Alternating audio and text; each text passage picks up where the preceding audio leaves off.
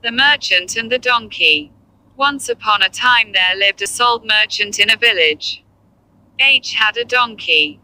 He used to carry all his goods on the back of the donkey to sell in the market. They need to cross a river on the way to the market. He cared for the donkey very much. But the donkey was very lazy. One day, the merchant had to sell loads of salt. As usual, the donkey and the merchant got down into the river to cross it.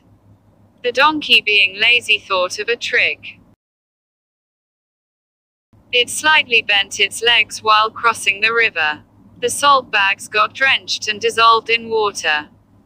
Because of this, the load went down and the donkey became very happy since it need not carry heavy load. He did it repeatedly. The merchant was wise enough to know the donkey's trick. Hence, he wanted to teach the donkey a lesson. The next day, he loaded the donkey with loads of cotton. When the cotton gets wet, it becomes heavy.